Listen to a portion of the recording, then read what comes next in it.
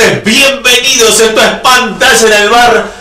No me pudieron sacar del medio, intentaron, pero aquí estoy. Un par de días de ausencia por cuestiones laborales. Hoy de nuevo con toda la fuerza, toda la polenta, la mejor vibra y una mesa de bar inigualable, imperdible. Hoy, te digo, va a ser un programa para recordar, para sacarle chispas. No sé a quién, pero a alguien le vamos a sacar chispas. ¿Sacaremos el cuero a alguien? Bueno, ¿cómo anda usted, señor director? Me salió medio todo Claudio, ando Marley Garrido. ¿Cómo anda, Dire? ¿Qué dice usted? Muy bien, muy bien. Bueno, ahora se lo escucha mejor, ¿Usted casi extrañándolo. ¿Cómo casi extrañándome? Casi. 2 días que me fui y ustedes acá hicieron...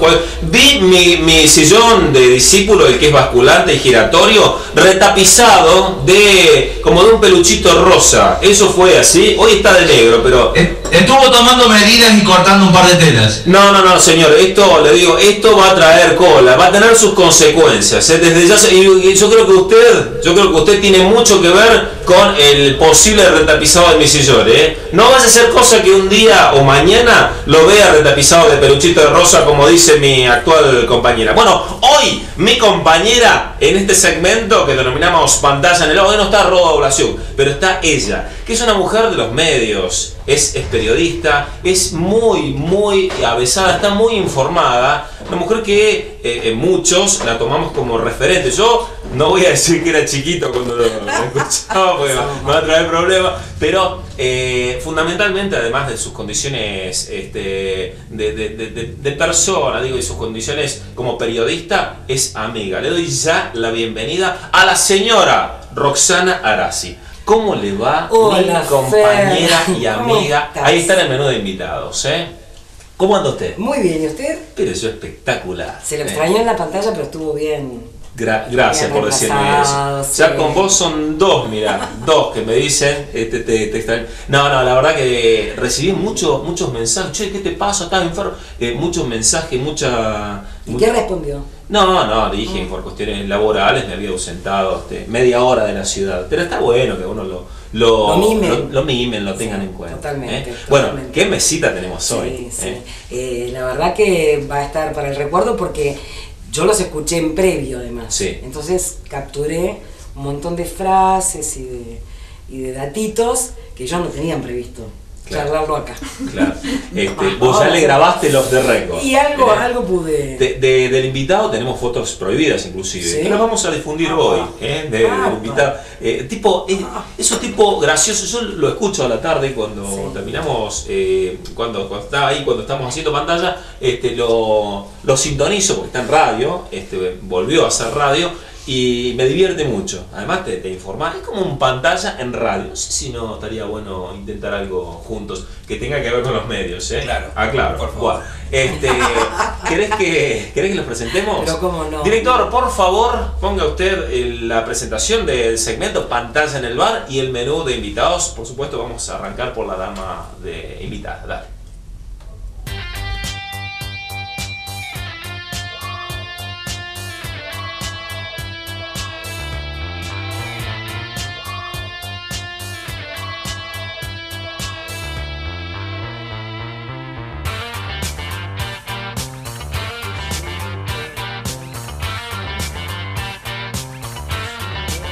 Bueno, ahí estamos. Bueno, me reveló al invitado. Bueno, póngalo por favor en el menú de invitados. No, sí, tenemos todo planificado. Acá está todo guionado, Mire, yo acá tengo el guión y el director tiene una copia, pero bueno, justo hoy se olvidó los anteojos, Es periodista, ex concejal, tipo conocedor de las cuestiones de la ciudad, que ha caminado los bares, de la mano del deporte ha recorrido y ha tenido muchísimas reuniones. Esto también hace a que entiendas la calle y la necesidad desde lo social, Dani, desde otro ángulo, ¿no? Ligado con tus cuestiones políticas y también las partidarias que no son menores. Dani, querido, bienvenido. Qué gusto, ¿Cómo va? Qué besa, ¿sí? excluyéndome, ¿qué mesa? Ahora sí hagamos como que no pasó nada. Hacemos como que no pasó nada. Bueno, ¿querés presentar a la dama? Sí, corresponde. Se llama Laura Alves, ex concejal. Está haciendo algo de prensa también, Sí. Está en un digital. Bueno, una personalidad conocida, militante durante mucho tiempo de la Unión Cívica Radical. No. Y después, ¿no? ¿No? No, yo siempre fui independiente. Pero no fuiste militante en una época, ¿no? Ah, ya arrancamos con los... Bueno, che, nosotros nos... Yo me voy. Vení que te quiero preparado. Viste que hicimos metegol acá pasada, hicimos golfito y pulpito. Ahora estamos preparando otro juego, vení que te muestro que... No, con Laura tenemos un buen vínculo. Sí, nos conocemos. Bienvenida, Laura. Gracias, ¿Cómo estás? gracias. Bueno, te quería comentar que empecé con organizaciones sociales. Sí. Empecé con el Foro de Mujeres Políticas y más que nada desde la perspectiva de género, siempre trabajando sobre el tema de género. A partir de mi militancia por los derechos de la mujer y lo social, fui convocada en ese momento por Hugo Castañón para integrar como independiente de ahí por ahí la lista de concejales. Que justo fue lamentablemente en ese periodo que no asume Beto Icare, claro. Y entonces se llama nuevamente elecciones y coincide con que asume Cascón. Pero de hecho nunca tuvimos una relación partidaria, digamos. ¿Nunca te afiliaste además? No. Qué lindo. Yo me acuerdo cuando los visitaban en el consejo, cuando yo hacía algunos móviles para el noticiero que luego conducía en la noche para BTC, para el Supercanal hoy. Y esto lo contamos alguna vez. Sí. La primera nota que yo le fui a hacer a Dani, bueno, me siento en su oficina, bueno, hola, estamos con la concejal, Daniel Pardo, y él se tentó. No sé si dijo, No me pasa, no, fue la primera vez. y nos tentamos ambos, y el cámara, y creo que estaba Sí, tu secretaria. ¿Y era en vivo? No, era una nota, pero, o sea, hicimos la nota creo que unos 40 minutos después. Sí. Estábamos mal. Siempre me costó. La gracia del vivo es que impide que nos tentemos. Yo me acuerdo que cuando hacía el segmento deportivo en Canal 2 con Luis Antunes, cuando era grabado era imposible hacerlo porque no teníamos ese límite que te da el vivo. Entonces era imposible hacer. Para nosotros era una pesadilla hacer. Pero el vivo que hacían con Montiel también. Sí, nos derrapábamos. Sí, Es que cuando hay habitualidad, porque digo, si vos venís de invitado una vez, de vez en cuando, no es lo mismo que la habitualidad de todos los días o una vez por semana como con Rocky, ya nos entendemos y por ahí ni nos miramos y ya hay como un gesto de decir, bueno, ahora vas vos, ¿viste? En la pregunta o en la repregunta, ¿no? Digo, la habitualidad te da eso, que te descontractura y quizá uno... Pero aparte no queda mal, no queda mal, o sea, si no se entiende, de golpe estás de costillado y tirado en el piso, Claro. Pero bueno, a la gente le gusta. La gente le gusta, y es que sea natural. Lo natural. Porque si no somos Sí. personajes, en realidad hay una cuestión de espontaneidad. humano que, Sí. que antes no nos dejaban antes, vos no habías nacido. No. No lo digas vos, lo digo yo. Yo sé. En una época en la radio no te dejaban toser, no te dejaban reírte, Claro. no te dejaban... Tenías que pedir perdón cuando cada vez yo- que te No, equivocabas. pero además te sacaban Claro. del estudio. Cuando yo estudié locución en el ISER, no podías tener tonada, yo cordobés, Claro, sí. no podías tener tonada, tenías que tener la tonada rioplatense y pronunciar la R y no la R, te lo arrastraba para hablar así, no, olvídate. Claro. E inclusive la El modalidad era, neutro. la cámara, por ejemplo, no, tenés que mirar a la cámara. Hoy se usa que no mirás, Sí, inclusive sí, a la cámara, hoy sí. te movés por el estudio, no, aquello Bueno, si no, no estaríamos acá. no podríamos, ¿no?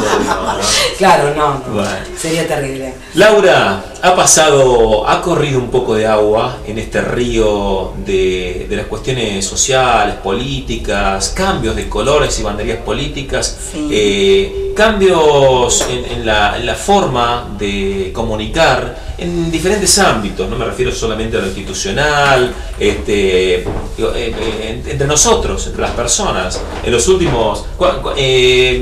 ¿Cuándo egresaron de 2011. 2011? se fueron del Consejo, digo, del Sí. 2011 hasta acá, Sí. la forma de comunicarnos por el WhatsApp, no existía en 2011 el No. WhatsApp, había otras formas, ¿no? Hoy creo que por un lado nos alejan, por otro lado nos ayudan a estar en contacto con seres queridos que inclusive pueden estar en otro lugar del mundo. ¿Cómo ves estas cuestiones? ¿Cómo está la ciudad respecto de la comunicación? Digo, pareciera en algunos puntos haber como un delay, como un corte en la comunicación y de uno y otro lado no terminamos de entender qué quiere decir el otro, ¿no? En general me refiero.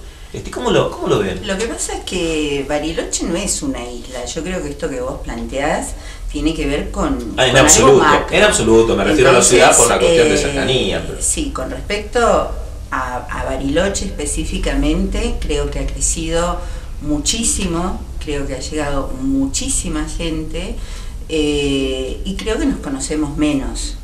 Si bien dentro de la burbuja de los medios y la política nos seguimos viendo 500, 1000 personas que nos conocemos hace 30 años, después todo el espectro social cambió mucho y a veces creo que no para mejor.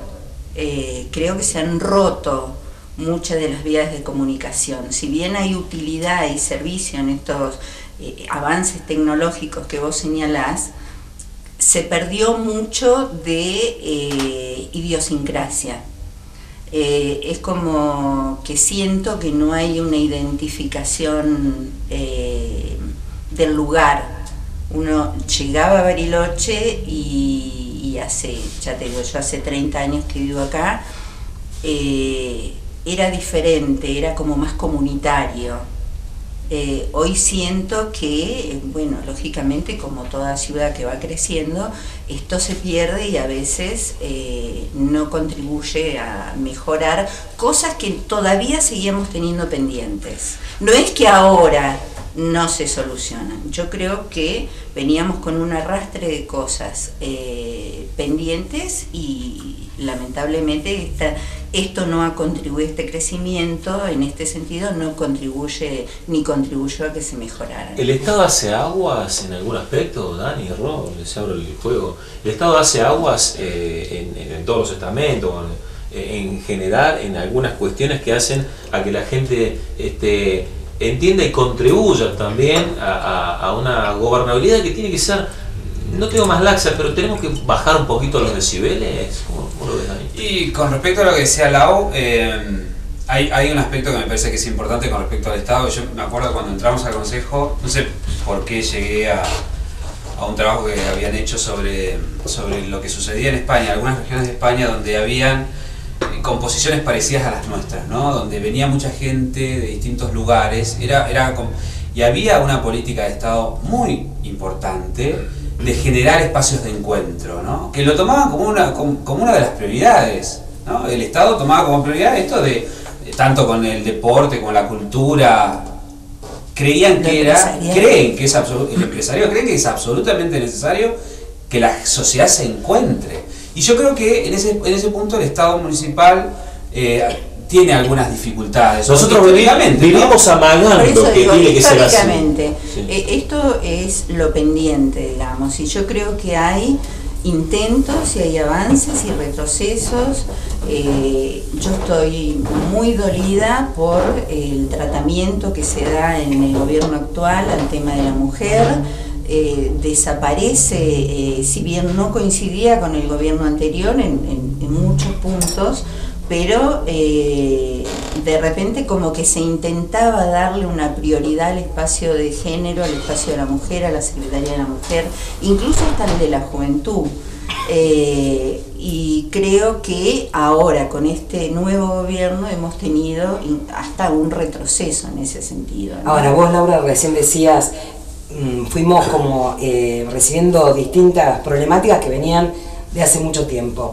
Pero ya pasaron 30 años y se van sumando otras, o sea que en algún momento alguien tiene que sentirse responsable de no haber podido cambiar ninguna de esas realidades, porque transporte, centro de convenciones, Costa del Lago, asfalto, o sea, lo venimos son temas históricos y que no se resolvieron, que hoy se acumulan, como dice Roxana, y otros. se suman otros, claro, el tema que surgen otros. Sí, no solamente no se hacen cargo, sino que, insisto, hay hasta retrocesos en temas que ya deberían estar totalmente superados. No, pero lo digo también desde el punto de vista de ustedes, gestión de ustedes, gestión anterior a anterior, gestiones posteriores, o sea, como que cada consejo que pasa dice, bueno, yo recibí una carga, no voy a hablar de herencia. No. Perdón. No, No voy a hablar de herencia. Herencia no. Yo creo que hay momentos en la ciudad que son determinantes. Y con Dani nosotros convivimos en un consejo que fue el primero que la gente pudo decir: este es el peor consejo. ¿Y por qué pudo decirlo? Porque tuvimos una participación activa, entonces se veía, se mostraba, sí. Y nosotros estuvimos como en un periodo en que se dieron como convergentes muchas dificultades. Nosotros tuvimos el tema del transporte, la primer crisis importante del transporte. Con aquella marcha de todos los colectivos en el centro cívico, claro, que metían presión. Ocupado, ¿no? El consejo Claro. hasta la noche. Tuvimos la situación de las primeras ocupaciones, las primeras manifestaciones con respecto a la tierra y a las viviendas, las primeras manifestaciones en cuanto a los reconocimientos de los mapuches. El tema del 10 de junio, que también sí, los tuvo. Nosotros tuvimos ese conflicto, sí, y ese dolor que fue una herida, fue nuestra propia grieta local, digamos, en ese momento. Las violaciones, que eso trajo aparejadas, las manifestaciones al respecto. La gripe A, el volcán, todo, el Fanta. Entonces, ¿quieren volver a que se época? Fue fuerte. Los invitamos a que... No, pero sí, lo que decía Roxana está bueno, porque claro, después cuando terminamos el Consejo de muchas ordenanzas, la verdad que tuvimos un trabajo legislativo bastante intenso.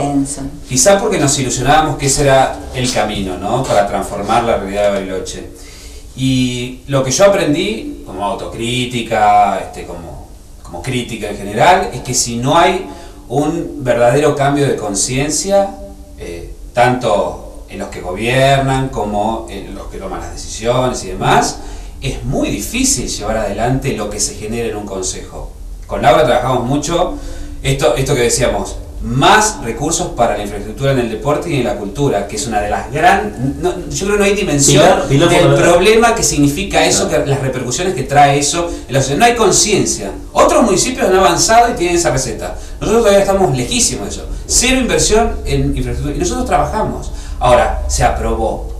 Discutimos un año. Pero no se instrumentó. Y no se instrumentó nunca, evidentemente, porque no baja a esta conciencia, ¿no?, de que si hubiese conciencia de que esto realmente es importante, se hubiese implementado el día 1. Claro.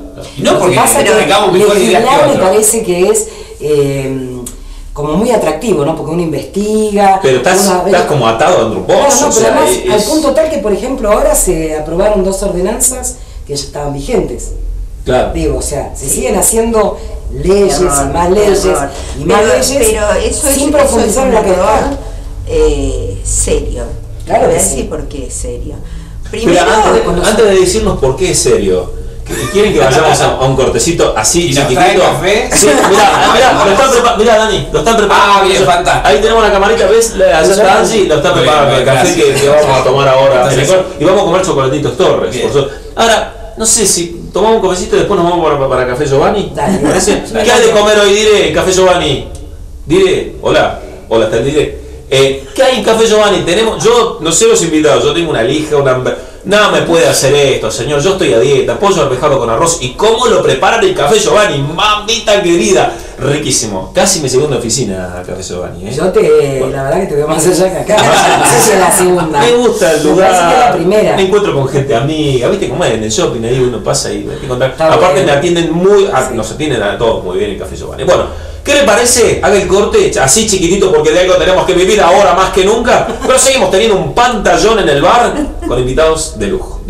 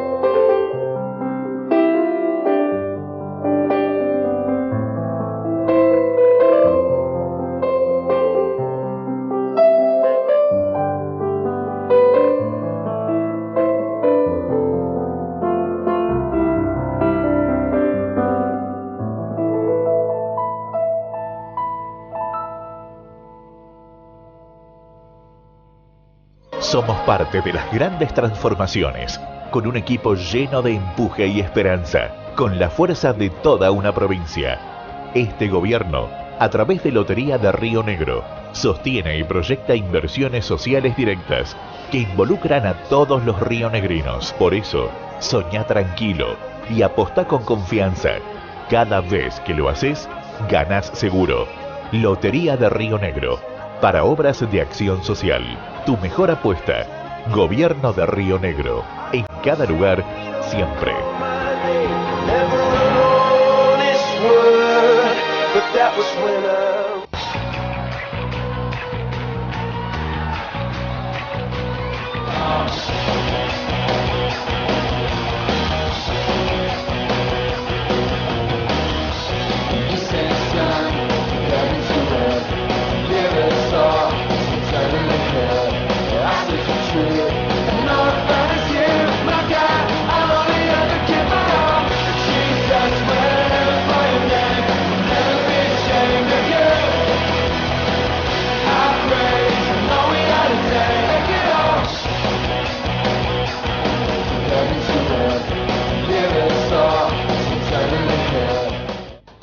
Desde el área de saneamiento de la SEB, estamos trabajando para optimizar la prestación del servicio con la infraestructura existente. Para ello, necesitamos evitar obstrucciones y desbordes cloacales en nuestras redes. Solicitamos a los usuarios del servicio de cloacas sumar esfuerzos para evitar inconvenientes en el sistema. Es fundamental mantener limpia la red cloacal y no arrojar residuos sólidos que obstruyan las cañerías, restos de alimentos, trapos, grasas, aceites u otros elementos sólidos. Desviar el agua de las canaletas pluviales, ya que no deben ingresar a la red cloacal. Estos descuidos provocan daños que nos afectan a todos. Área de saneamiento de la SEB. El poder de actuar por un futuro sostenible.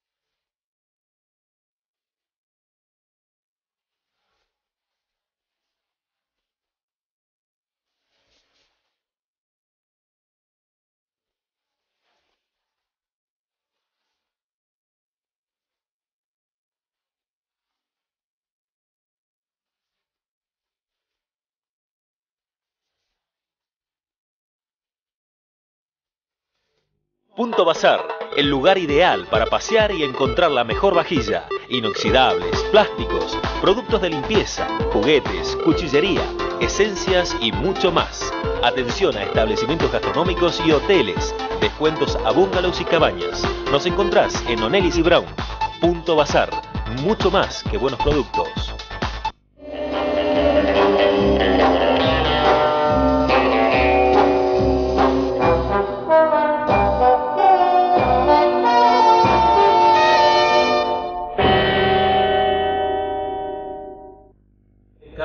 Haceme caso, yo sé lo que te digo. ¿Cuánto te va a costar ahora la pantalla del celular que acabas de romper? Casi un celular. Sí. Yo te digo, por el vidrio templado. ¿Estamos al aire? ¿Estamos al aire? Avisá. Seguimos haciendo pantalla en el bar con invitados de lujo y con mi invitada, la periodista amiga, Roxanita Arasi. Yo les decía, en Bruselas pueden encontrar estos que no son cualquier fundita, esto es un vidrio templado. Ahí está, vidrio templado. Dani, te hubieses ahorrado recambiar la pantalla, que te va a salir casi como el celular. Lástima que no me encontré antes con vos. Lástima que no pasaste por Bruselas. Póngame eso, carita de Bruselas, diré Oneli 830, no, a ver, sáqueme de la duda, 800 diré 863. Ahí queda Bruselas. Las chicas te van a solucionar, te van a salvar la vida en todo lo que hace a comunicaciones. Dos vidrios templados al precio de uno, 320 pesos, dos vidrios del modelo que sea para el celular que fuera. Qué bueno, se los recomendé. Toma. Muy bien.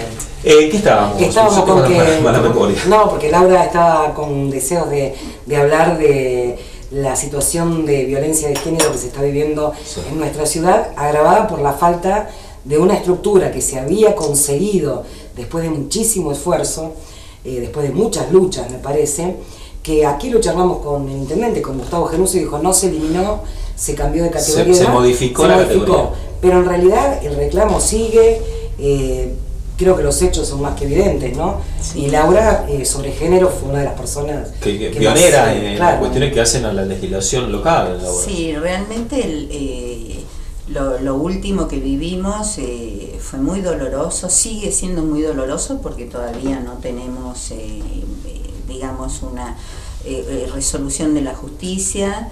Y bueno, y no solamente sobre el tema de género, que es transversal a todos los temas del municipio y del consejo que compartimos con Dani, sino que también hablábamos del tema de la cultura, que esto es lo que señalaba yo, de que vamos un paso para adelante, 3 para atrás, 2 para adelante, 5 para atrás. El haber bajado de secretaría a subsecretaría es justamente lo contrario a lo que decía Dani, que no se tiene conciencia en establecer este tema de las prioridades, de lo que significa la cultura, de lo que significan las orquestas infantiles, de lo que significa proteger a los artistas, de lo que creo que eso hace a la sanidad de una comunidad, ¿no? Y son temas que es como que no terminamos de procesar y de valorar. El tema de medio ambiente también es muy preocupante en la ciudad, es escandaloso. Escandaloso en este momento. Digo, no hay reacción. ¿Qué tiene que pasar para que reaccionemos los vecinos, ¿no? Tenemos que salir por un canal nacional a desnudar una realidad y entonces se toman medidas.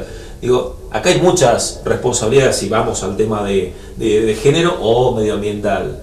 Este gobierno está de alguna forma, el municipal, de alguna forma haciendo algo. Todavía no tocamos el tema del gobierno municipal. Digo, Genuso, vos, Dani, ¿qué cintura le ves para la resolución, no? Poner parches o... No, yo creo, evaluación sobre la gestión me parece que es muy pronto para hacer, sí, sobre casos puntuales. Me gustaría, en la apertura de sesiones habló del observatorio ambiental, ¿no? Y yo no estoy de acuerdo con eso, porque me parece que no hay nada más evidente. Lo que menos necesitas es un observatorio. O sea, no hay nada más pornográfico de lo que está sucediendo en el medio ambiente en Bariloche.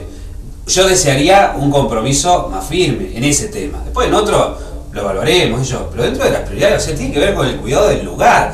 Y lo podés encontrar, o sea, desde el cuidado, desde una cuestión de querer cuidar el planeta, quizá esa sería como la mirada más altruista, hasta la actividad económica, hasta el turismo. O sea, Bariloche está dejando de ser Bariloche. Las imágenes, a mí me parece que lo que pasó con Obama fue extraordinario, fue una gran lección para nosotros. Decíamos, no, viene Obama, la repercusión que tiene, la promoción es extraordinaria, es fantástica. Ahora, con lo bueno y con lo malo. Y salió a los pocos días la gran contaminación del lago en los medios españoles. Entonces ya no se puede esconder más la realidad de Bariloche. Por lo menos en esos temas que son un problema grave, no se puede esconder más. Entonces, no hay reacción, me parece, en función a la gravedad de los temas. Pero yo siento con lo que dice Fernando, porque me parece que en esta oportunidad, con la cantidad de firmas que se juntaron a través de diferentes petitorios, ¿no? Fue única, creo que superó la juntada de firmas histórica de Bariloche. Ahora, no hay con qué solucionarlo, indudablemente, si no es con plata, con millones que tienen que llegar. Con plata y tiempo, no se soluciona, por más que tengamos hoy la plata, no hay 3 meses, es tiempo, claro. Porque hay un análisis del impacto ambiental, están los estudios de por dónde. Disculpame, Fernando, si hace 30 años que estamos haciendo pronósticos, seguiremos en los pronósticos y nos tapará la caca en el lago. ¿Qué crees que te diga? Basta. Porque sí, pero si no empezamos, seguro que va a llevar tiempo, pero en algún momento hay que comenzar con lo ejecutivo. Bueno, hoy, por ejemplo, si estuvieran en el consejo, este tema, ¿qué harían ustedes como concejales? Qué buena pregunta. Qué jugadora. Pasa que está todo legislado. Por eso, que menos depende del consejo. Hay que hacer cumplir todo lo que está. Mira, todos los hoteles, hosterías, restaurantes, todo lo que está en los Mallines, los que están con Costa del Lago, incluso el hotel Yao Yao, tienen que tener su propia planta depuradora. Ahora, ¿quién controla que todo eso funcione. Debería ser el municipio. El municipio y la provincia. Sí. Entonces, a ver, todo esto Porque se está controlando. Lo que pasa con bosques. Lo que pasa con bosques. Nosotros en la radio llamó una persona, yo no lo puedo creer todavía. Hay una sola persona fiscalizando, controlando las 29.000 hectáreas de bosques en el eje de Eso es histórico, Eso, ponele que sea histórico, pero bueno, nos toca hoy hacer esa observación, ¿no? Hay una sola persona, y llamó una persona diciendo, al lado de la pista de atletismo están cortando árboles y hay una persona haciendo de campana. Pero no 2 ni 3 árboles. No, estaban cortando árboles y esto no era la primera vez, ¿no? Llamé al Servicio Forestal Andino. La persona, esta única persona, me respondió, te tomo nota pero no puedo ir porque no tengo la nafta.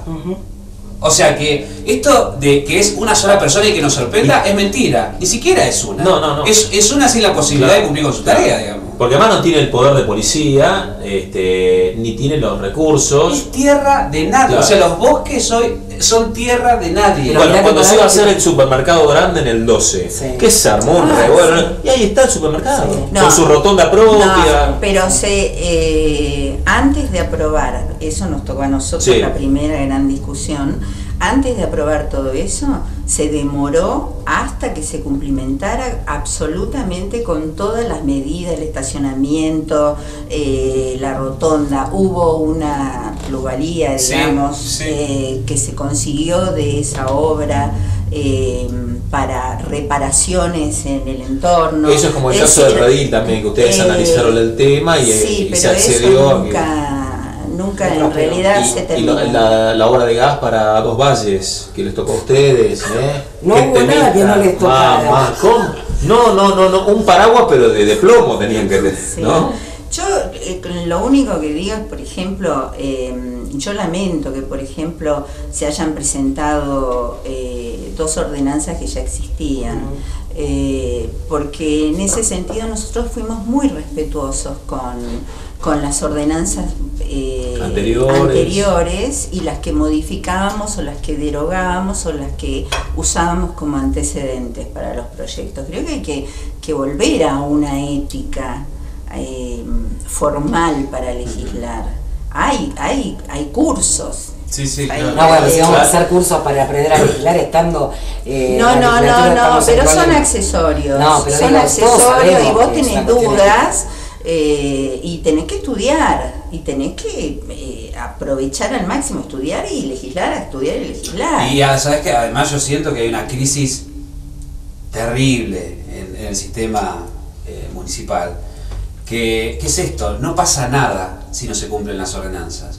Ahí, ¿te acordás? Bueno, Laura era muy estudiosa, entonces tenía el registro de todo lo que se había legislado sobre determinados temas. Todo estaba vigente, nada se cumplía. Lo que pasa... Eso es grave porque significa que el Consejo, lo que trabaje, no tiene sentido. Porque va a tener ordenanzas que después el Ejecutivo no va a cumplir y no pasa nada. Entonces, ahí también siento que vuelvo a la autocrítica, que ahí hay que hacer algún tipo de legislación mucho más rigurosa, que haya un control mucho más exhaustivo de lo que no se cumple, que responde el Ejecutivo en un tiempo determinado porque cumple, porque no cumple, que derogue y si no, que... Es más, yo no tenés que ser esto. un consejo, no tenés que legislar y ser reglamentarista. Todavía le dejás la opción, incluso hasta ideológica, al Ejecutivo para que ejecute eso y lo haga cumplir. No le pones un corset. Pero pareciera que si no le pones el corset, es como que eso se Pero diluye. es muy de los argentinos. Pueden haber leyes, ordenanzas, normas vigentes. Ahora, si no tenemos penalización, no se cumple. A ver, las normas de tránsito, mientras no haya una penalización, mientras no me toquen el bolsillo, y probablemente, digo, yo no me gusta transgredir porque no me gustan estas cosas, o trato de no transgredir, pero la doble fila, la triple fila en el ministre, hablar por celular, estaciono en la esquina en línea roja, no me importa. Digo, si me pusieran una multa, vos vas a Córdoba, cruzaste un semáforo en rojo en el medio de la ruta donde no pasan ni los carpinchos porque hace 78 grados de calor en verano y te saca una fotomulta. Sí, pero yo estaba ahí y sí es probable que haya pasé a 35 y había que pasar a 30. Sí, hay penalización. Pero Entonces, ¿sabés qué pasa? Que la fiscalización, esto lo digo porque cada nota que hice con algún funcionario de áreas de turismo, de inspección general, de bosques, con quien sea, todos te dicen lo mismo. Esto que decía Daniel, un inspector, 2 inspectores, 3 inspectores. ¿Cuántos inspectores de tránsito tiene Bariloche hoy? Para una población. Pero también es imposible. Hay gente que no quiere cumplir esa función. Porque es tremenda, porque los putean todo el día, porque es... Nosotros trabajamos con veterinarios, ¿te acordás? El zoonosis, los tipos no quieren, bueno, entonces aparecen perros muertos. En ese momento, que era uno de los temas que más preocupa a la sociedad, y nosotros íbamos área por área, ¿no? Ese era el ejercicio, teníamos un organigrama y íbamos área por área. No me acuerdo si en esa oportunidad fuimos con vos. Fuimos a veterinario y zoonosis, nos hablamos con una persona. Dijo que habían 2 en realidad y ojalá que haya más hoy. Y aparte, es uno de los temas más delicados de la ciudad. Caniles los había hecho Chiche Costa antes de irse. Después en esa época, Dejando Huellas contribuyó a que se hicieran caniles nuevos. Después en la era Martini se mejoró el lugar, las condiciones. Pero la gente sigue siendo la misma de hace años. Y hay gente que quizá no le gustan los bichos, entonces acceder a que los cambien de área, buscarle la vuelta. Esto lo hablamos con Genuso el otro día cuando terminamos el programa, Fer. Ganando amigos se llama este espacio. Saludos. Yo le decía, pero ¿por qué no poner, esto lo decíamos fuera del aire, ¿no? Sí. ¿Por qué no poner gente que realmente ame a los animales, que dentro del municipio hay un montón de gente, que lo va a hacer con agrado? Porque la perrera, tanto como el cementerio municipal, son las áreas de castigo. Claro.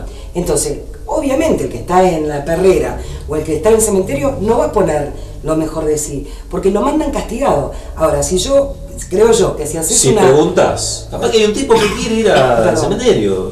Sí. Por eso. El cementerio no sé, pero... mientras el sindicato municipal no tenga ni escalafón ¿Qué tema tocaste? A ver, tampoco es un tema ni en el que el legislativo ni el ejecutivo... Hablemos del sindicato, hacemos una pausita y hablamos del SOGEM, de los amigos del SOGEM. Tenemos, me parece, todos muchos amigos. Hay cosas en las que yo personalmente no concuerdo, pero bueno, charlemos después del brevísimo corte de cuestiones que hacen a la ciudad, al manejo de la ciudad y este tema en particular del SOGEM y su relación con el municipio. Entonces, Roxana Arrasi, y vamos al corte.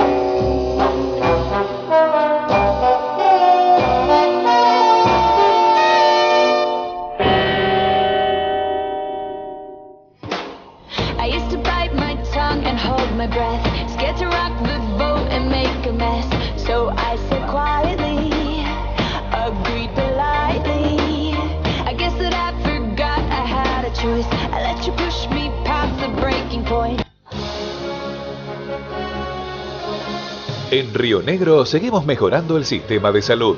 El gobernador Alberto Bretilnec entregó 19 ambulancias destinadas a los hospitales de Viedma, Bariloche, Cipolletti, General Roca, Los Menucos, Maquinchao, Ingeniero Jacobasi, Valcheta, El Bolsón, Allen, Cinco Saltos, Ingeniero Huergo, Río Colorado, Catriel, Sierra Grande, Las Grutas, Fernández Oro, Chimpay y Comayo. Ambulancias de alta complejidad equipadas con unidades de terapia intensiva móvil, neonatológicas con incubadoras y unidades para el traslado de pacientes de mediana complejidad. Una inversión de más de 23 millones de pesos obtenidos de la renegociación de contratos petroleros para seguir garantizando y mejorando la salud pública de los 700.000 rionegrinos.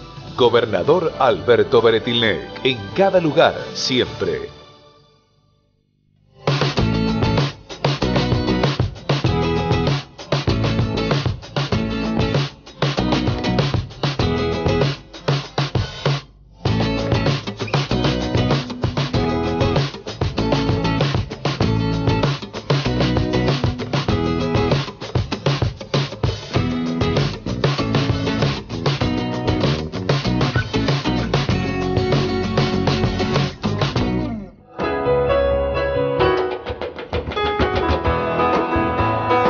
Bariloche cambia, crece y te brinda cada día mayor contención como gremio e importantes logros y servicios a través de su obra social. Udgra Bariloche avanza en búsqueda de la excelencia. Agua mineral de manantial, 100% pura y natural. Alunco, agua mineral, Alunco pura y natural. Cuando la sed es genuina, lo más rico es el agua. Alunco, agua rica.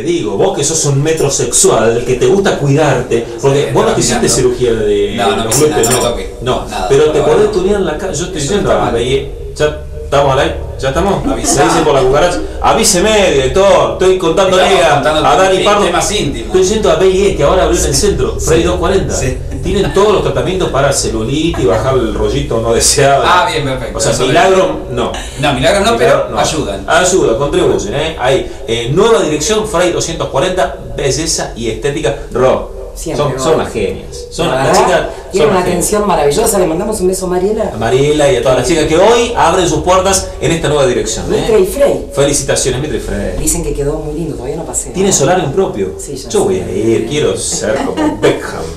Bueno, no sé, lente de contacto quizá y quiero estar así como musculoso, ¿viste? Así pero el como... sol no hace que tengas músculo. No, bueno, pero estoy haciendo algunos tratamientos. En vez de electrodos me clavan lanzas. Pero no hay caso. No hay caso. Respeto corrido. ¿En qué? ¿En qué estábamos? Cuestiones relacionadas a la ciudad y su manejo, al gremio. ¿Cómo ven? Un gremio que siempre ha sido muy defensor, por supuesto, de sus agremiados, de la gente de los trabajadores municipales, muchas cuestiones que se han ido ganando en derechos para los trabajadores. Por otra parte, una sociedad, no digo, pero la gran mayoría dice, no, porque mirá, son 2.000, no se llega a pagar los sueldos, se necesitan los casi 2.000 empleados. ¿Cómo se hace para funcionar con un sindicato, con una ciudad que tiene un sindicato que suele ser algo combativo? Digo, arrancaron con una sesión para el titular de los diarios, ¿no? Con los tapones de punta. ¿Cómo lo ven? Nosotros empezamos con ese trabajo, con lo que decía Dani, que junto con el gremio íbamos sección por sección, porque lo que queríamos era justamente reivindicar el trabajo del municipal, saber cuántas personas había en cada uno de los sectores, saber cuáles eran las funciones. Intentamos trabajar, pero no hubo voluntad política para que pudiéramos hacerlo. ¿Voluntad política de quién? En parte de la conducción en ese momento del gremio y en parte del Ejecutivo. Pero esta cuestión... Porque además, si vos no tenés estatutos, si vos no tenés escalafón, si los ascensos en función de qué se dan, y hay trabajadores excelentes, y bueno, y hay otros trabajadores que están a la sombra de los excelentes, entonces queríamos hacer mucho más eficiente el sistema y que incluso hasta ellos mismos se sintieran reconocidos en todo esto. Porque ¿qué pasaba? Lo que nos decían es que una vez que el que estaba en la calle ascendía, se quedaba en la oficina, entonces después faltaba personal en la calle. El que está. Yo digo que el Estado se tiene que hacer cargo de los empleados que tiene, no tiene ni que despedir, no tiene ni que reducir, no tiene nada, tiene que hacerse cargo. Pero sí hacer más eficiente la calidad del servicio.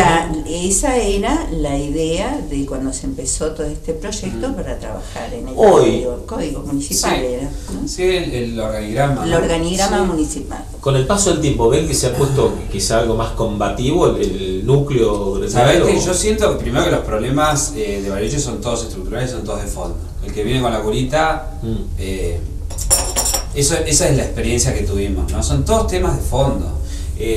Esta relación con el SOGEM para mí son repercusiones de la falta de autoridad que dentro de los actores que tiene la ciudad, el actor gobierno local es uno de los que menos poder real tienen. Entonces, falta autoridad. Pero este no es un problema de este gobierno, es un problema histórico. O sea, no está asociada para la comunidad que el gobierno te viene a resolver los problemas, o es realmente un agente de poder, es un actor de poder que resuelve los temas de la ciudad. ¿Por qué? Porque cuando nosotros estábamos con Laura, el 80, el 90, el 97%, veíamos, no lo podemos creer, si iba en sueldo. No hubo nunca una discusión a fondo del potencial económico que tiene Bariloche para no transformarse en un cajero automático que lo único que hace es... ¿Cuál es la repercusión de eso? La repercusión es que la gente no te asocia a que... Si no puedes cubrir un bache, pues sí, y no, tengo que ir a Buenos Aires, pues si en Buenos Aires no me atienden, yo no puedo hacer nada. Para la gente, eso tiene repercusiones. Y eso tiene repercusiones también para los otros actores de poder, que te dicen, no te preocupes, voy yo a hablar con el gobernador, vos quedate acá, no hay ningún problema. Porque perdés autoridad, porque no tenés posibilidad de resolver los temas que espero que tienes.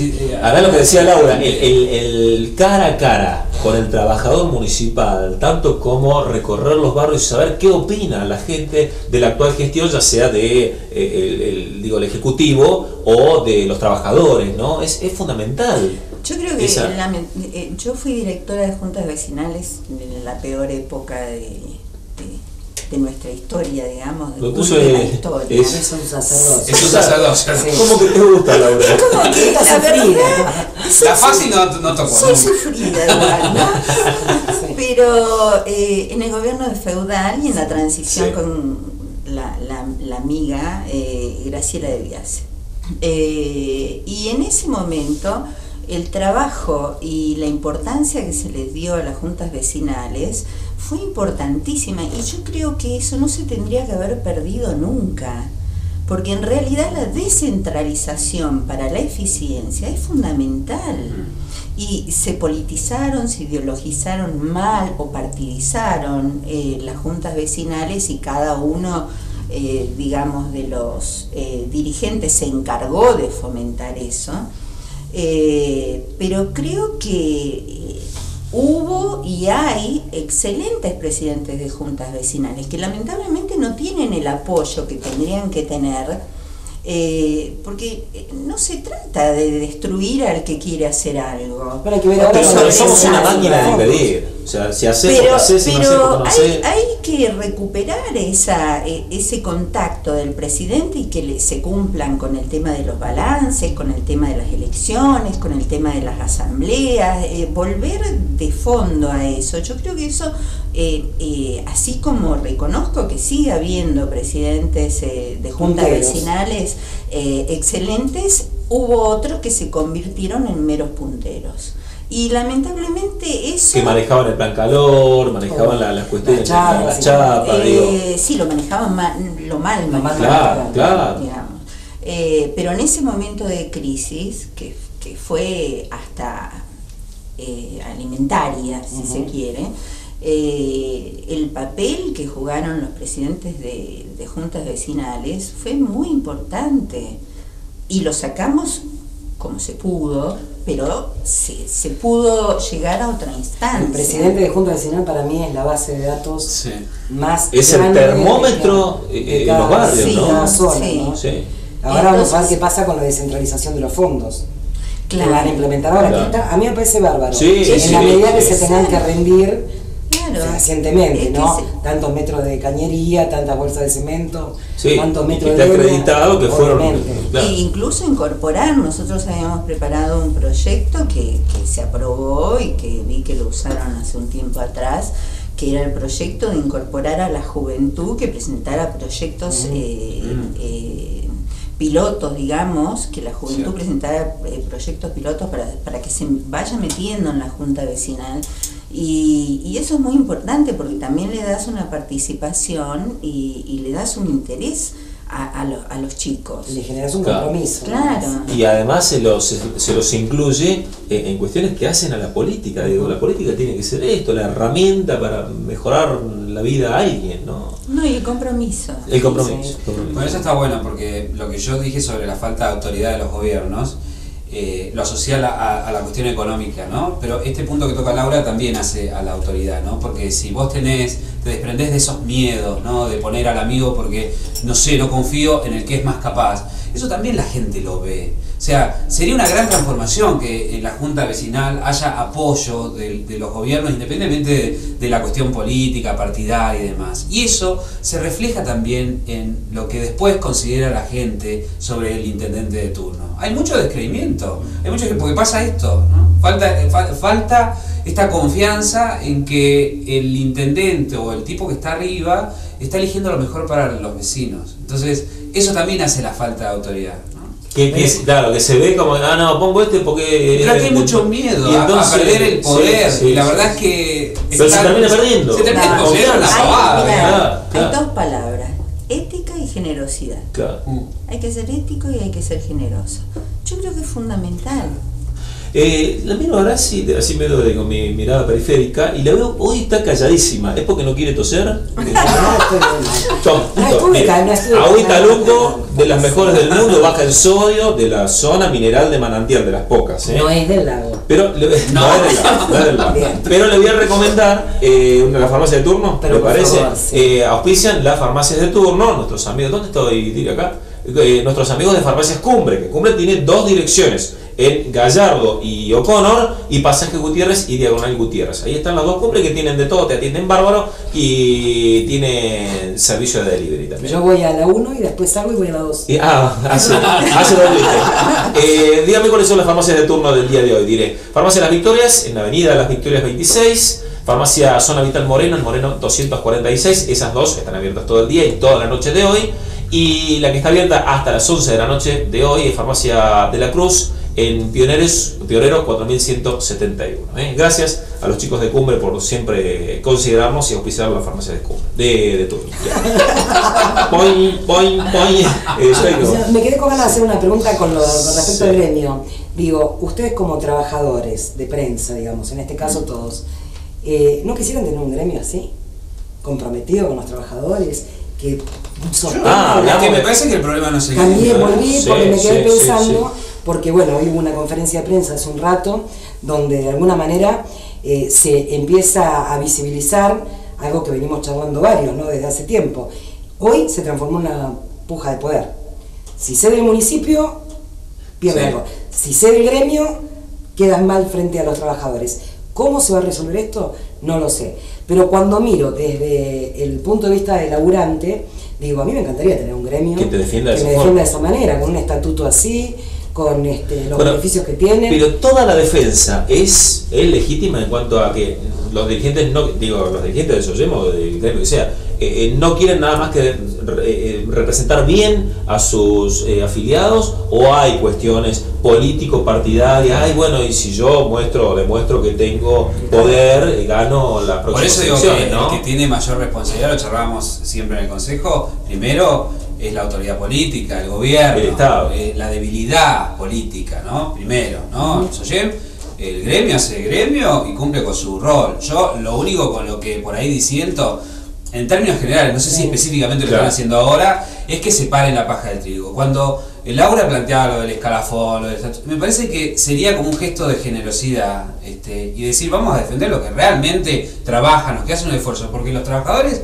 adentro también te cuentan que están molestos porque se defiende a todos por igual y no trabajan. Hay una chica en un sector municipal de hace muchos años que me contaba hace poco, dice, no, yo tengo una bronca bárbara porque fulanito que entró hace poco se va a dormir a su casa. ¿Cómo se va a dormir? Sí, viene, ficha o no sé cómo, y se va a su casa a dormir, un pibe joven, y labura los fines de semana para cobrar más de horas extra. Digo, pero esto es muy grave. No, pero no lo podemos decir porque... Bueno, ese miedo hay que perderlo también. Y las autoridades... Basta de que sea la venta. Eso sería como un gran gesto, que las autoridades de SOGEM hagan esa blanquear diferencia. esas... No, después, pero vos decís, ¿no? ese miedo hay que perderlo. Si yo veo que se premia a todos por igual o después están todos pendientes de un hilo por igual, no sé si quiero perder ese miedo. Es decir, es mucho más complejo el tema. No dudo que es más complejo, pero digo, él recibió esa inquietud. Hoy a mí me llamaron también denunciando otra situación interna de un área del municipio, que no lo comento acá porque todavía no pude chequearlo, ¿no? Donde están disconformes también, sienten falta de defensa del gremio, etcétera. Bueno, uno solo puede tener miedo, pero cuando están en distintos lados, podés buscar la solidaridad del compañero y decir, bueno, visibilicemos también la otra cara de la realidad, porque si no es una cadena. Acabo, sé que se me ocurrió una frase que nunca se dijo, el tiempo es tirano en televisión. Estás original. No, se me ocurrió recién, lo quise compartir con ustedes, claro. Ustedes sean testigos de mi genialidad. 89.1 todos los días, Dani. Todos los días de 3 a 5 y media. Ahí haciendo... Gracias por escucharme. Yo te escucho. Prometo verte ahora por internet. El otro día, no puedo verte por el televisor. El especial de Simon & Garfunkel. Qué bueno. Sí, impresionante. Aparte me divierten los personajes que hay. Tengo muchos personajes. Está bueno. Laura, el Noticias diario digital. Andinas. Noticias Andinas. Bariloche. .com.ar. El minuto a minuto de todo lo que ocurre en la ciudad y en la zona. Sí, nacionales, internacionales, por supuesto, de la mujer, arte y literatura. Y Ro haciendo radio todos los días de 7 a 9, se levanta a las 2 de la mañana. No me compare con ese personaje que decía que duermo no, ese no. Con Doña Rosa no. No.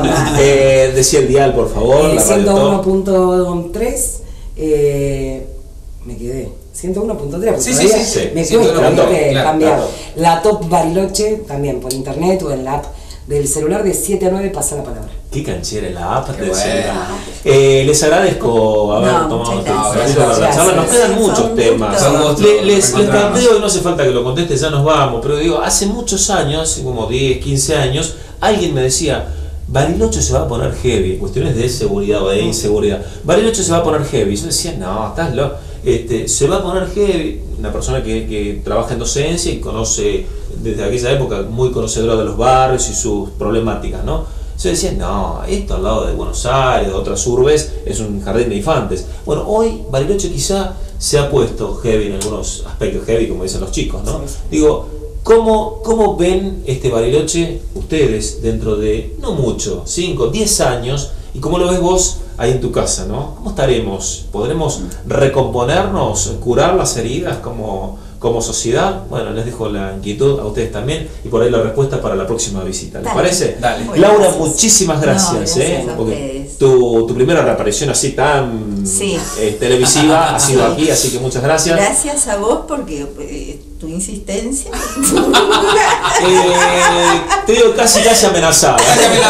Ro, gracias por tu participación. Juan decía, ¿quién es esa persona que está ahí afuera? Laura que no para de insistir.